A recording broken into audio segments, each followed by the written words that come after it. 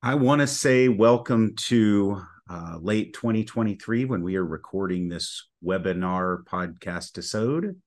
And as always, this is Dan with IronEdge, and I want to welcome everybody that's watching us today. We have special guests today, and we wanted to break up the monotony of me and Andrew, or Andrew and Patrick. So now we've got some terrific guests today, and I want to introduce everyone listening to Solis Security. And Solis has been our partner for a couple of years now. And they've been in business over 20 years. They're in the cybersecurity business. Solis was founded as a cybersecurity consultancy focused on helping community banks throughout the United States get their security programs in place. There's good synergy with IronEdge because we started with banking as well.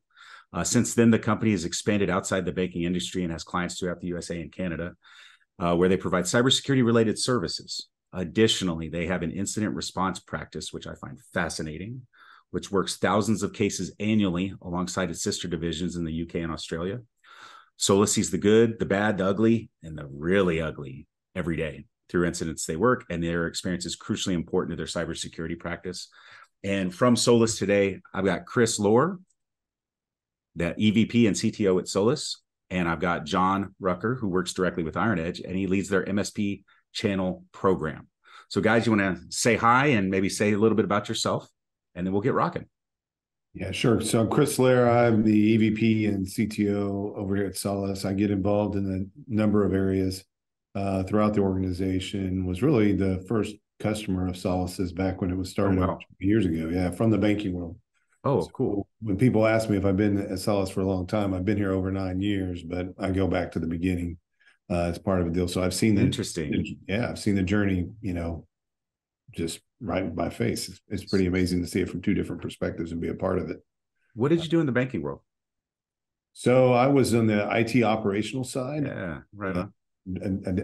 I did that for a bank called Local Oklahoma Bank that was based out in Oklahoma City. It was about a $2.8 billion bank, roughly about 50-something locations across that state, around for like 100 years. Pretty big, yeah. And it was acquired by a bank based out of Laredo called IBC Bank. Okay, yep. That bank operations in San Antonio. So that's how I ended up moving from Oklahoma City to San Antonio. I got called the Oklahoma guy, even though I was born and raised in Dallas. And like fifth generation Texan, but I got labeled that. But that's where really through that time period, which was 2003 to 2012, roughly. Sure. That period of time was the big transition for banks, as you know, right? They had, a lot of them were doing security well that knew they had to do it, but the regulators really weren't breathing down their necks like they started to then. And then on top of that, being at IBC was somewhat of a unique situation because number one was fairly large bank, at that time was, I think, over $11 billion in assets.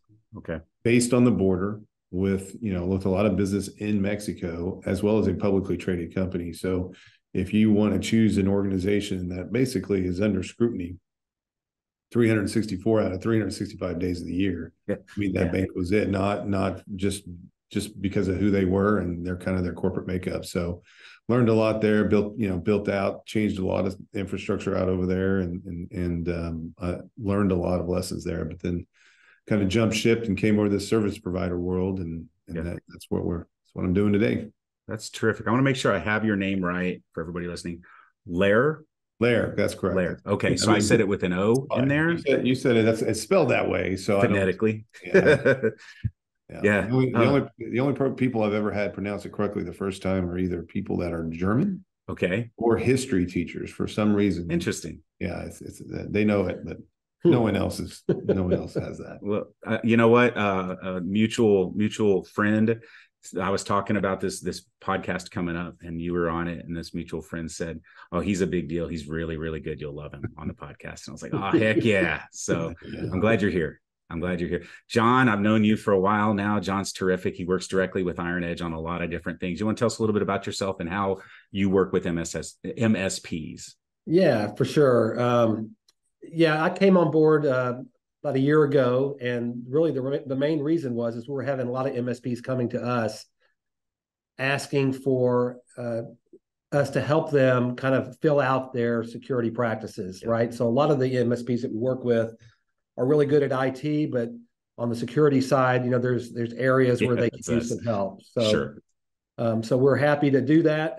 The incident response part of our business seems to be where we're getting the most traction. Okay. And where we're able to provide, really, instant value out of the box, if you will. So yes. So that's what I've been focusing on for the last year, is really helping kind of build that out for our partners like IronEdge. Sure. And we're real focused on staying in our lane, right? Identifying where the synergies are, and there may be overlap, right? Sometimes with the MSPs that we're working with. So we want to make sure that we are focused on the area that provides the most value for the MSP and their clients. Yeah, and Dan, but for the audience, we used to have an MSP part of our business, and we were acquired a few years ago. And as part of that acquisition, we divested the MSP business and sold it off separately. So, I'm glad that you're doing the MSP side of things, because I'm glad I'm not doing that anymore. but at the same time, we know that business really well. It's not like we're coming in blind. I mean, we lived and breathed it. And I tell you something too, is it's been instrumental, over the, I have to say, I'm happy to say that we haven't had any MSPs call us that have been attacked themselves. It's good. But, 2 years plus back, I mean, we did have MSPs who we had to help during incident response situations. Yes. And our experience with MSPs, and especially with the vendors that the MSPs rely on, really came in handy during those situations and accelerated recovery and all those other types of efforts. So don't want to miss that. We know that MSP side really well, and we respect it, and we're here as much to educate as we are to do business with MSPs. Absolutely. Yeah, I would say y'all do an excellent job augmenting what we do and providing consultancy related to any number of issues, from solutions for next gen AV products, compliance related questions, scans, all kinds of stuff you augment our team with. And I want to talk a little bit of, we're talking about it right now, but what's an MSP and what's an MSSP. What we thought a couple of years ago is when COVID happened and we had to basically change the model of how we secured client environments. Used to kind of secure the corporate offices, firewall and servers and all that stuff. And that was traditional IT for a long, long time. Well, once COVID hit and everybody just kind of scattered and moved all over the world and everybody began to be able to work everywhere, we had to fundamentally change how we approach security for our clients as an MSP. And what we realized working through that is there is a real opportunity. What we couldn't provide from a security standpoint, there was an opportunity for us to partner with somebody that were security experts. Like you said at the beginning, we're good at generalized IT. We're good at projects. We're good to a degree at security. We're very good at all those things. But now with the way IT is, we really require a partner to bring in a bunch of security related experience, and it's super valuable for us. I've told my clients for the last several years, we've had to become smart on security. We've had to know in what applications to pull in and what partners to pull in and what systems to pull in. And the reason we've been very successful with that is we partner with you, to be completely transparent. So it's been terrific. The relationship is great. And from your perspective, what would you say the difference between your old MSP practice and your MSSP practice is, if you could summarize it? Yeah, I mean, it's a great question. One of the things that we did is we started as a security practice, and then our clients at the time were like, well, you guys keep criticizing our IT. Why don't you just do it for us? So we told them, I think, a half a dozen times, no. And then we finally gave in. But even during that time, and, we were much smaller and we were in the same place, our security team physically set separate from the IT team. Okay. It wasn't like they were behind locked doors or anything of that nature. Sure. But there was that physical segmentation, just so people knew that, hey, there is a reason why to have two sides of the thing. And I think as in the banking world, you can't merge the two. And I think that a lot of companies are finally understanding why that is. Right. But I would say what we saw the biggest difference is just kind of the checks and balances to keep it simple. Okay. For example, the IT side, they're responsible for updating and patching machines. It's a good example. Yep. The security team's the one that goes, yeah, well, you might have said you patched those machines, but they're missing this patch. All right. Or this patch didn't go into effect. So very simply, kind of the checks and the balances. But if you even wanted to roll it back a little bit more, I would say the mindset and what I've always kind of described it as is like, look, and I've lived on both sides of the aisle, if you want to call it. From an IT, we're focused on uptime, right? Systems down. What are we going to do? We're going to go fix it. We're going to reboot it. We're going to do whatever we need to do. Security mindset's going to say, why is that system down? Was it something technology related, or was it something security related? We need to investigate that and make sure before we just start flipping switches back and forth and uninstalling, reinstalling, and doing those types of things. So it's very difficult to have an individual or even a team be able to think both ways at the same time. So when you have that kind of separation, you're kind of assured that you have, two different perspectives.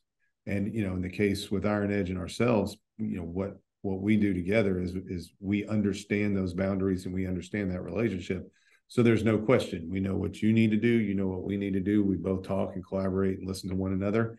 And that's how things get done. And I think that it's a little bit different or difficult to articulate that, especially to small and medium-sized companies. But I think they're coming around and seeing the importance of that.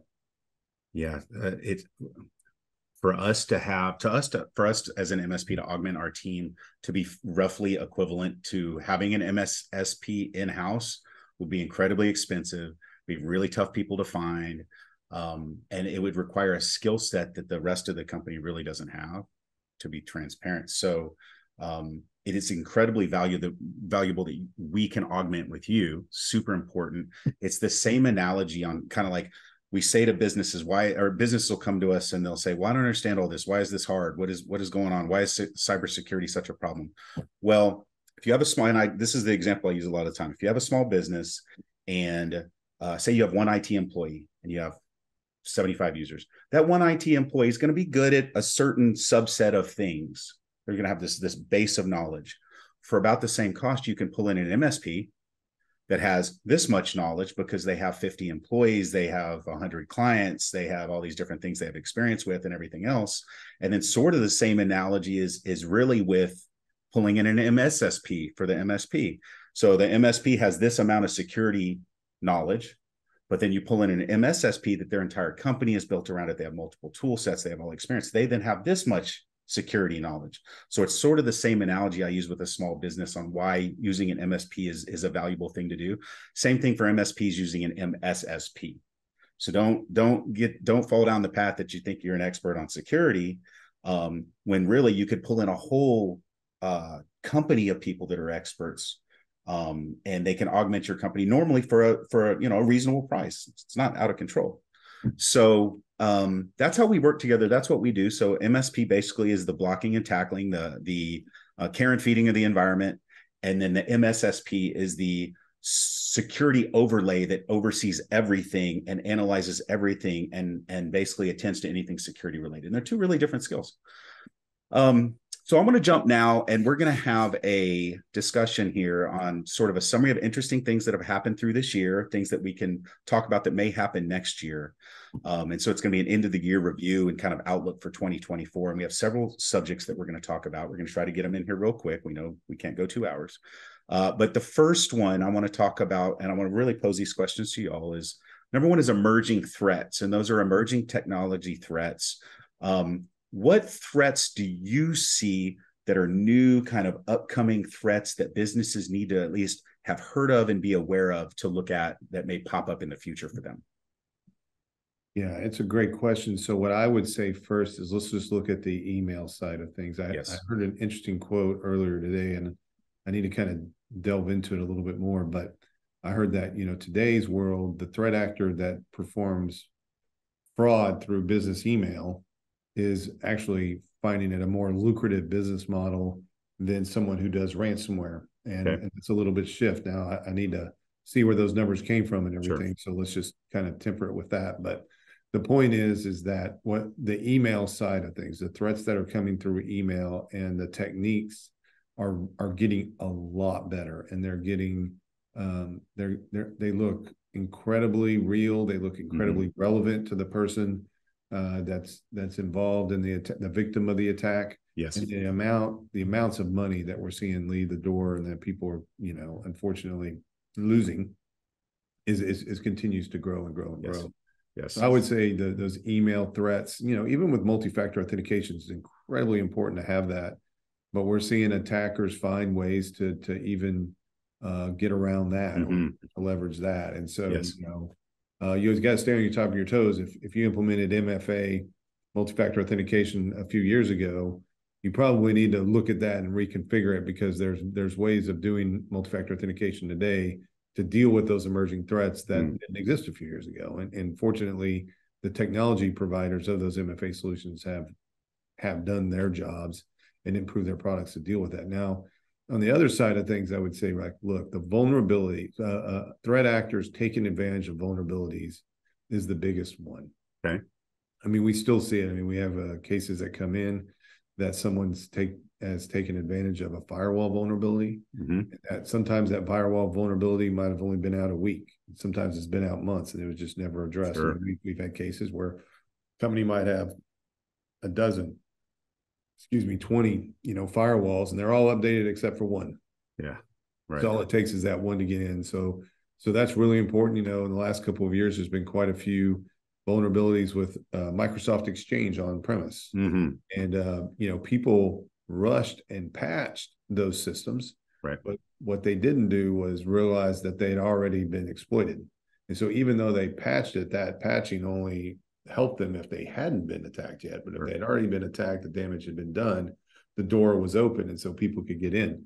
I think today or yesterday, there was a release of a vulnerability with Chromium, which is Google Chrome, which a lot of applications use that have browser functionality.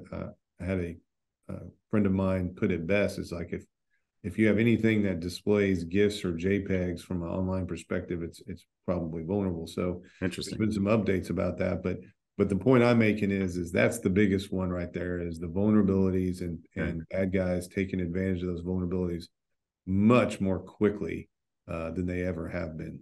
And sometimes they even, like in the case of this proxy shell one, the Exchange ones, they knew about the vulnerability before everybody else. So they were already in the systems before you even knew you had to patch those Exchange servers. It's a 0 day, right? That's kind of the term used for that. That's 0 day. What's interesting about that is I almost say, like, that's almost like a negative day. Right. Because 0 day usually say, look, this is like right here and now, take care of it. And I think, Dan, that goes back to you talking about the difference between security and IT. IT says, hey, look, we'll get that patch and we'll get that scheduled during our maintenance window, right? Sure. Security says, hell no, you're going to patch and reboot that stuff right now. Right. It's better to disrupt the business than have the business compromised. So that those are the main things we see, especially affecting small and medium-sized businesses.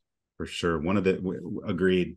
One of the business lines that we've started selling in the last year with our sort of, we have 3 tiers of product, and a client can get the sort of the medium tier, and that's what most people get. But with our 3rd tier, vulnerability management is added into that tier. And that's relatively new for us. Now, we normally, with the care and feeding of networks and computers and stuff, we patch stuff. There's some brackets around when and what we patch and what's billable and what's not. But we've added this whole other layer of vulnerability management, where we, use platforms that can report on the vulnerabilities daily or basically in real time. And then we sell our clients a bucket of hours to remediate those vulnerabilities just month over month over month over month. And it turns into a program, as opposed to like a once a year project to go in and update all of your hardware and everything else. For small clients, I want to call this out for a second. For small businesses, you may want to ask your IT guy, well, when is the last time you patched your firewall or patched the switches or patched any other piece of hardware? And the answer might be never, because it's interruptive. It's kind of not at the front of mind. It's not something that's going to bug you about it inherently, so you do it.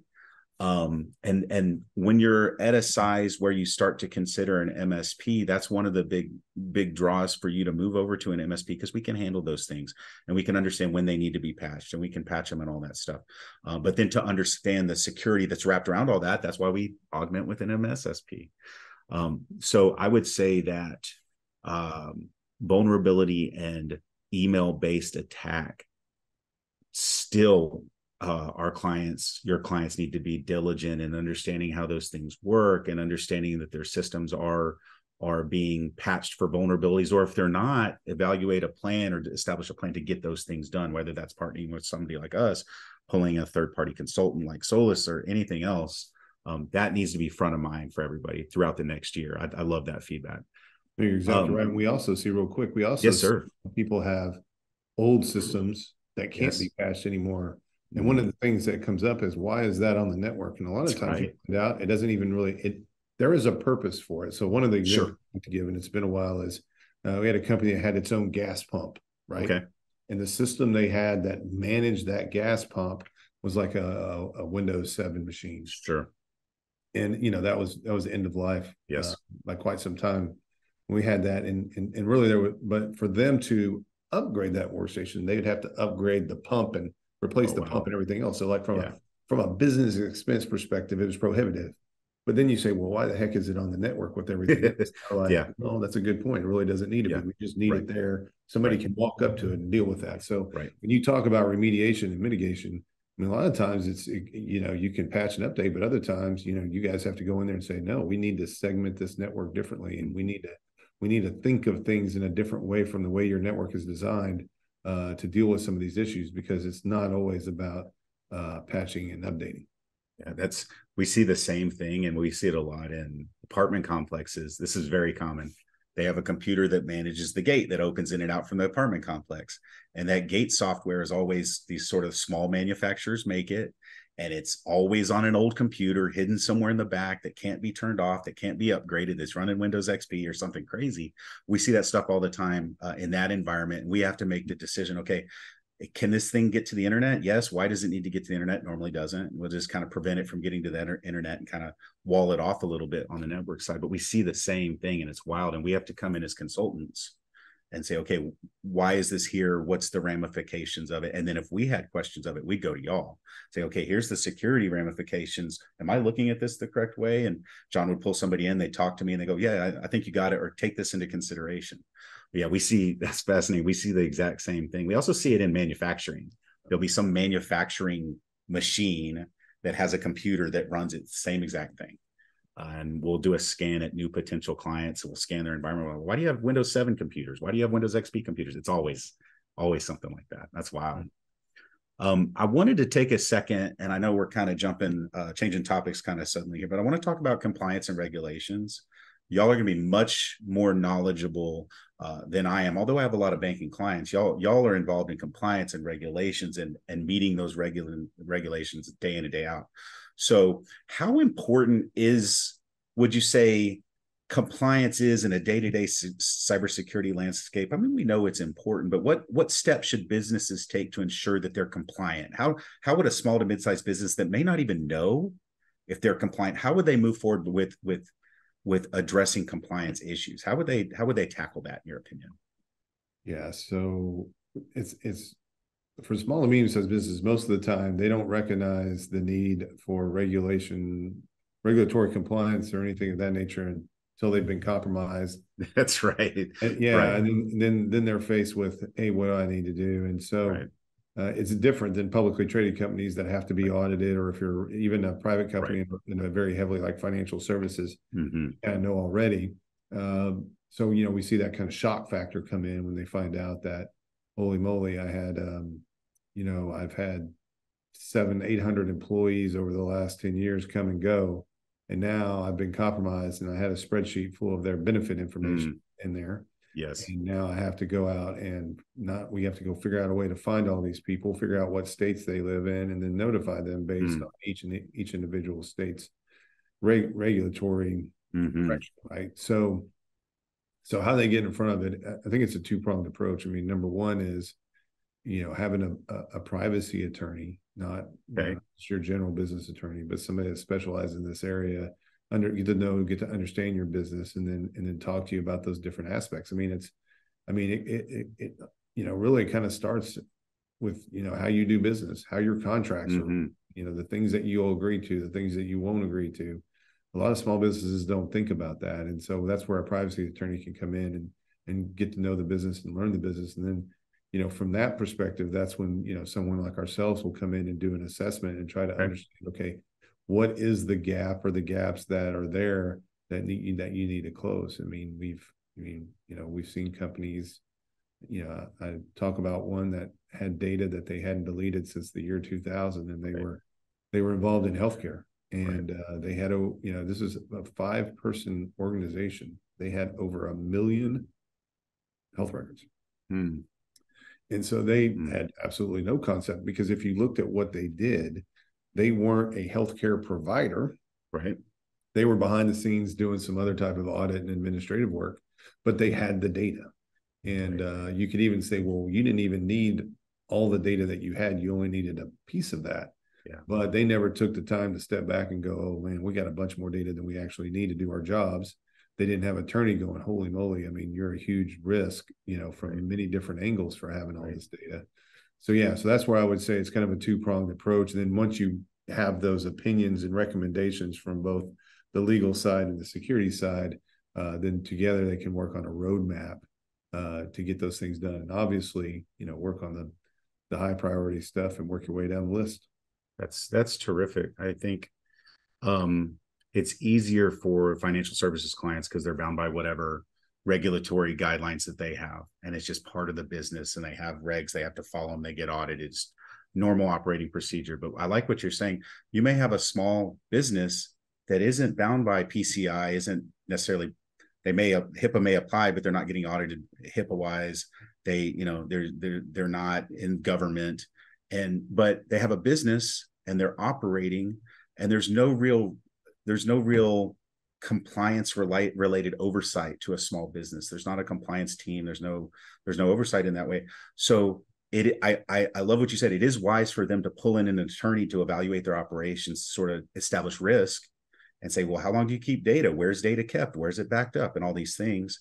But then also to pull in somebody that's an expert like you, that's a security expert, to come in and look at their operations and establish, is this generalized IT security best practice? Yes or no? Is it NIST framework, best practice, those type of things? And then you can come in and you can say, okay, look, according to, our consultant's opinion on these things, this is what you would improve in, this is why, this is how you would get there, here you go. And that's incredibly powerful, because you just don't know. When you're in a small business, you have no idea. And you don't have, until you get to 50, 100 people, you don't have anybody that's an expert in it. And pulling in somebody like y'all to evaluate that and provide direction is it's invaluable. It's invaluable. That's one of the things that we're doing more and more of, is this incident response advisory program. Yes. Okay. That really provides that resource for the clients, right? To be able to come and talk to somebody who's been there, done that, and seen that, right? Mm-hmm. And has the relationships with lawyers and knows the ropes. So that's been a real valuable asset for the clients that we're partnering with. Question for you. So can a business go right to you? I assume they can go right to you and work with you directly if they don't have an MSP. Correct. Yes, they can. That's terrific. So somebody can pull you in for those type of things. And it sounds like you have some type of program where they can pay, monthly maybe, to be part of a program where you're evaluating those things and providing feedback and working on resolving issues and so forth. Exactly. Or they may have something that they just find that's suspicious that just needs somebody to go in and quickly triage to say, hey, look, this is fine. You've contained it. You dealt with it. Move on. Or this is a bigger deal. Exactly. It needs to be handled differently. So that's what that program is designed for. That's terrific. That's terrific. It's good to know that not only the people that are listening to this that are in MSP industry can go to y'all and you can augment their MSP, but any small business owner can go to you and just basically ask questions and get you to review their stuff and provide a program for them to, get that help they need all the time. That's terrific. And really inherent into doing that, you're creating your own internal operations and regulations on how IT should work. And that's terrific, because if you have that in place, you're far, far ahead of somebody that doesn't. No, you're exactly right. And what people need to understand too is that, look, there's ways of doing things that make sense for your business. So it's not necessarily like this hardcore recipe that everybody has to follow to the T. A lot of people think that, right? And that hardcore recipe could be very expensive. But with the right people involved in consulting and giving recommendations to you, a program can be tailored to meet those needs of your business without, spending a gazillion dollars. That's terrific. That's terrific. So it sounds like you can evaluate scope and add things, remove things, expand things, and do that to and really customize it for anybody that comes to you. Right. And it's not just this pay $400,000, you get this widget and that's it. So that sounds wonderful. The next topic, if I can segue into that smoothly, is trends and predictions, which is similar to the emerging threats, really. But outside of that, as far as trends and predictions, do you see anything maybe from the solutions layer that you see that's coming in the future? As an example, next gen AV. Mm-hmm. So we jumped on the next gen AV bandwagon in the last couple of years. I believe that all MSPs are going to be jumping on the next gen AV bandwagon, and also zero trust. But related to those subjects, or any other technological solutions or anything like that that you think will be a trend that people adopt in the next few years? Yeah. So I think on next gen AV, you're right. Everybody's needs to move to that. I think they really won't have an option. I think you're going to see that space consolidate to a certain extent. I mean, there's just a lot of different players out there, and a lot of them are good, but I think, over the next couple of years, you're going to finally see some consolidation and simplification in that area for people. But the, as you mentioned, zero trust, and, when we can really kind of focus on zero trust network access, which in layman's terms, I just like to call next generation VPN. Okay. Even though probably the zero trust vendors don't like that term, but really, right. I think it's extending what we've been doing from a security perspective out to these other platforms, whether that's a software as a service that you're using, mm-hmm. or it's you've moved your infrastructure to the cloud, or part of your infrastructure to the cloud. A lot of times people make sure that they have that security and remote mm-hmm. access tied down for their stuff on-prem. Sure. And they kind of defer to those cloud-based companies that they're using these systems from for security. But I think what people are going to see is that they need to have that security blanket, per se, that they've had over their on-prem extended out.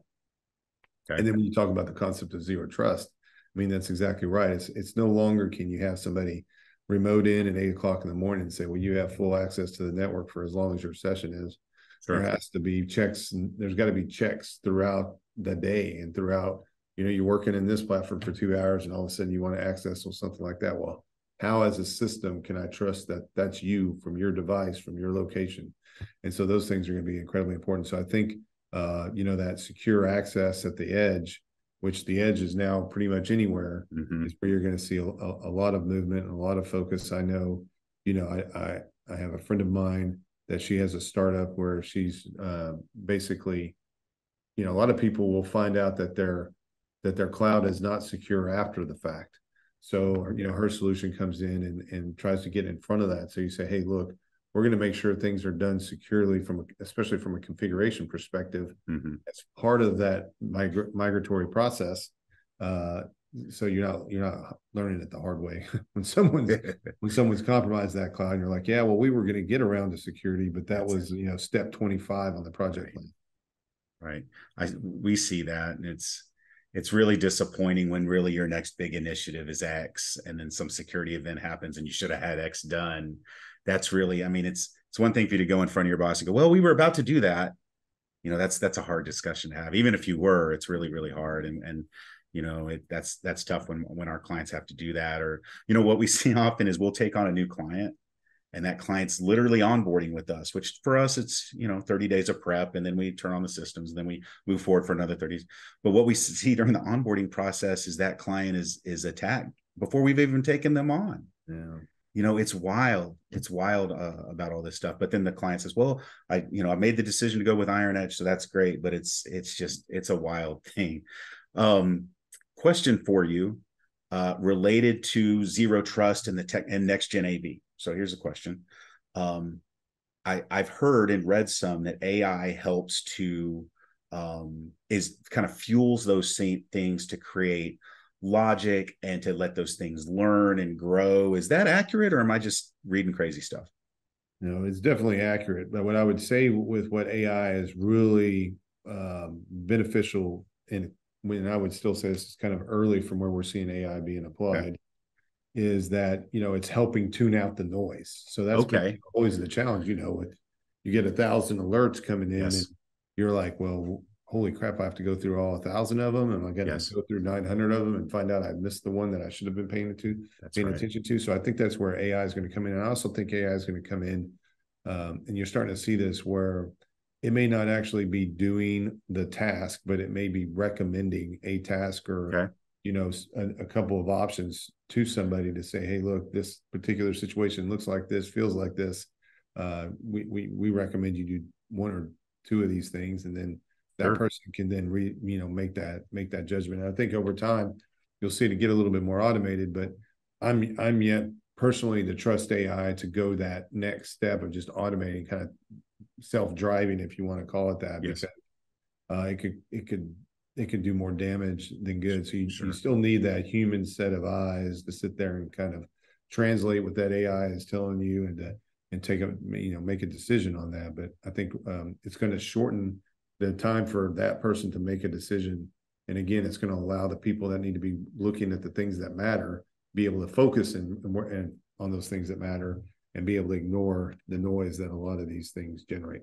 That's terrific. Speaking of AI, I think the big concern on the chatter is the bad actors leveraging AI to continually improve and come up with new ideas and new ways to compromise our clients. Well, so that's exact good point. I mean, the same tools that are available to us on the good side are available to them on the bad side. Right. And John has made a good point is, if you almost need to use, let me say almost, you do need to embrace AI, because you're going to need it to be able to fight that battle, because if they have AI and you don't, they're going to have a leg up. So that's a very good point, John, about we think about AI from how it can benefit our business, but we also need to be thinking about how it can disrupt or even potentially destroy our business. Terrific feedback. I wanted to call out one thing that you said that's very valuable to us. So we have and I think most MSPs have this issue where they receive 10,000 alerts a night across all of their client machines and everything else. And it's up to their service team or their NOC to go through this thing and be like, I don't know what can be deleted, or I don't know what's important, or I don't know how to find what's important. That's a really big problem for MSPs, no matter the size. And once you turn on a bunch of systems, that just happens. So what we do is we leverage y'all to go through that stuff and to pick out the things that need to be remediated or acted on or whatever, and then you notify us. That's a huge value add. It's really, really important for us, because we're getting overwhelmed in alerts from different systems, and that's something that y'all do for us, and that's terrific. Terrific. I mean, you bring up a great point. I mean, we see examples of where somebody that's been, they come to us because they're under a live attack. We start to dig into from a forensics perspective, and we see an alert from months prior. I mean, we're talking 6-9 months prior. Okay. And that alert was just not investigated enough, right? They thought, well, we took that machine offline and we re-imaged it. Well, no, that was just a single alert, and that's a very easy kind of conclusion to come to. But if they would have taken the time and even, had somebody like us kind of dig a little deeper, we would have said, no, someone has completely compromised your network. You don't realize it. Most likely they've compromised every password in your environment. You need to take more steps than just, handling that one workstation. So you're right. I mean, it is, you can't, you've got a lot of times something may seem more simple than it actually is. And having someone like us run, ride shotgun alongside your team, working together, you can make sure that, we're watching your back and while you're watching your clients' backs. That's exactly kind of what differentiates Solis, I think, from a lot of other security providers, is because of our experience with incident response and all the cases that we handle. We catch things, we're able to see things from that perspective, because we've been doing it for a long time. Yeah, I mean, you can read all the books in the world, but it doesn't add up to the experience of seeing it real world. Absolutely. Exactly right. Yeah, I had the exact discussion with a client earlier today. I was in their technology committee, and they asked me a great question. They said, can your team somehow take the content of an incoming ticket and make these things sort of automatically happen from the content? I said, not really. I said, we have to have somebody that sees it, reads the ticket detail, can think, oh, that may be this thing, I need to go look at it. And that human component is just in IT, whether I'd like it to be or not. It's always going to be there. There's always somebody somewhere that has to look at something, goes, no, we need to escalate this. This is a problem. I saw it 10 years ago, whatever. Yeah. But that's AI may help call those things out in the future, but it's not going to replace the human component of it. Yeah, you're right. Well, gentlemen, this has actually been a lot of fun, and the time went by very, very quickly. And we would love to work with you on more of these in the future. I can speak from all of us at IronEdge. Y'all are a terrific partner, and I suggest any MSP that's looking for an MSSP partner to give you a buzz and kind of chit chat with y'all. And any small business, I would be comfortable saying, you know, go to John, go to Chris, and talk to them about what they can help you with. Well, we're here. We're working all the time, whether we like it. I bet. You can call us at 2:00 in the afternoon or 2:00 in the morning. Right. We're going to pick up. So that's right. Thanks, Dan, for having us. I mean, y'all are awesome, great. Dan. It's a pleasure working with IronEdge. You guys are great. Thank you very much. And I want to tell everyone, thanks for watching. If you have any questions, comments that you want to drop in the chat below this, please do so, or you can reach out to us in any number of ways. You can find our information on our website, on our YouTube. You can look up Solis Security. That's SOLIS Security, and you can get a hold of them. And I will cut this thing off now, and I will see you all in the future. So thank you. Bye, everybody. Take care, Dan.